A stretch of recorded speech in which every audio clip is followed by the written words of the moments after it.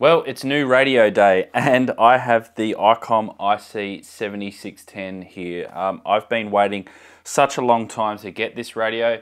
For those that have watched my channel, you'd know that I've used in my shack for quite a while the IC-7300, which is kind of like the baby brother of this radio, but I decided to do a bit of an upgrade and get this radio, and there's actually a couple of reasons why I decided to get this radio over others, and I'm going to go through those in this video today. And we're going to do a little bit of an unboxing, and also to show you that even though this radio is still, it's about probably 7 or 8 years old now, it's still a very, very good radio indeed. And I couldn't pass up the opportunity to get this because they had not only a sale on whereby if you purchased one of these in the month of February, you also got the Icom SP41 external speaker. So I'm like, well, I can't pass that up and get that for free, which is good.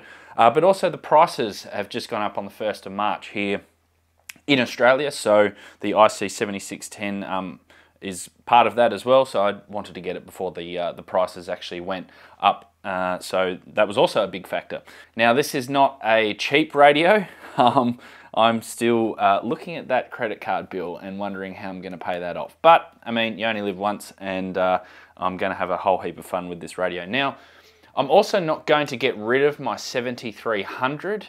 The 7300, I think, is still probably the best starter HF radio that you can buy. It is so popular. There's so many people that have the 7300 and they're so happy with them. I'm completely happy with my 7300, but that's going to now serve a different purpose. I'm going to use that for portable operation. I've also got my 705 as well. That sort of does my soda operation and stuff when I don't quite need 100 watts, but the 7300 I use quite regularly as well when I'm out portable, so that's going to be dedicated for that now. And maybe also to a secondary radio in the shack. So here we go. We're going to do the big, I don't want to cut too deep into the box. Always got to save the box. It increases the resale value. Oh, now this is a big box. I'm not going to lie, it is very, very big. Oh, that's kind of like manual. I'm going to be spending a lot of my time reading that. Microphone, power cable, fuses. Okay, well this radio is a little bit smaller than I expected. How am I going to get this out? Oh, there we go. Right, put the radio down on the bench. Don't need the box anymore. Let's get that out of the way.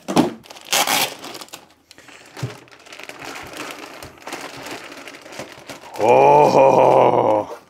Oh, ladies and gentlemen, that is a radio. Oh, so here's my 7300 above the 7610, just for a little bit of a comparison to just show you the difference.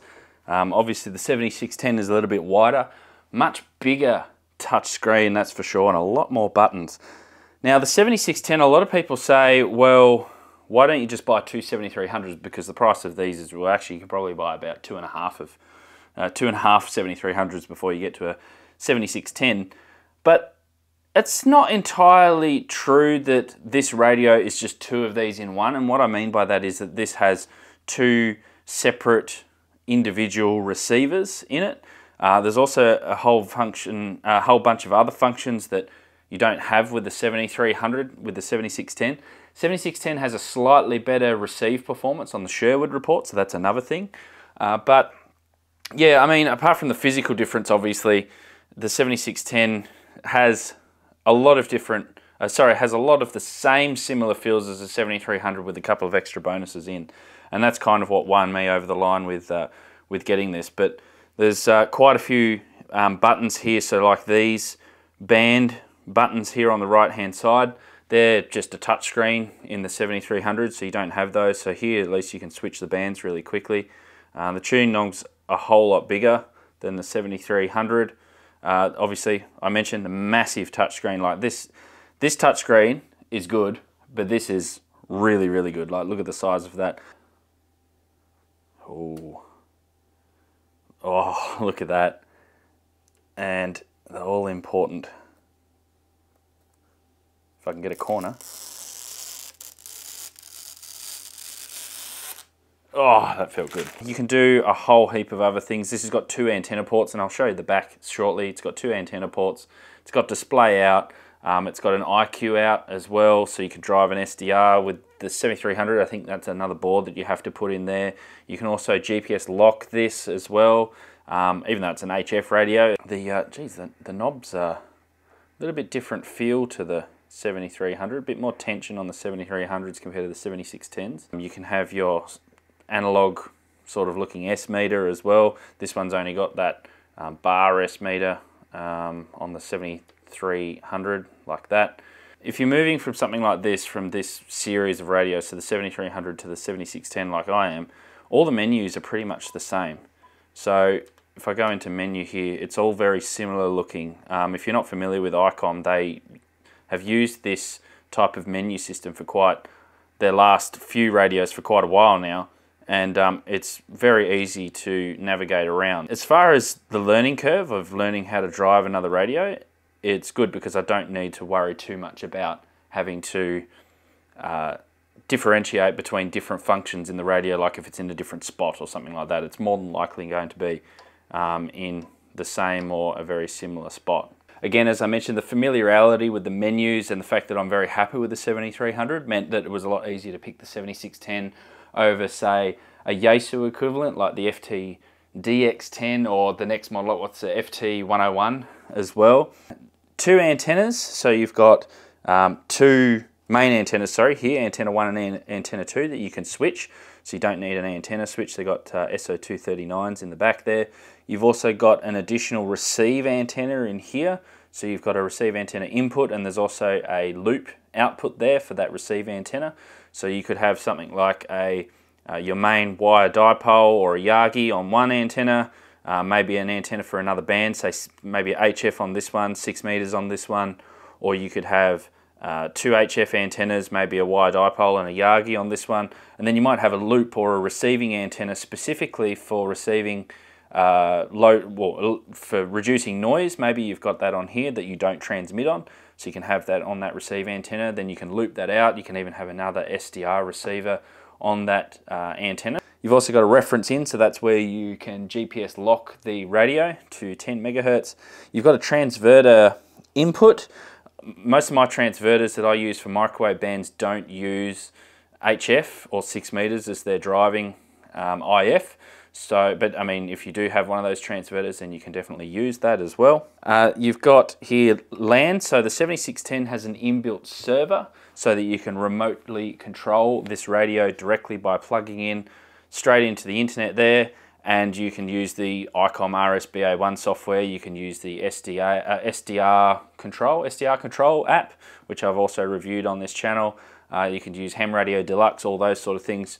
The 7300, you couldn't do that because you'd have to plug in a USB cable into a PC and have the server software running on the PC.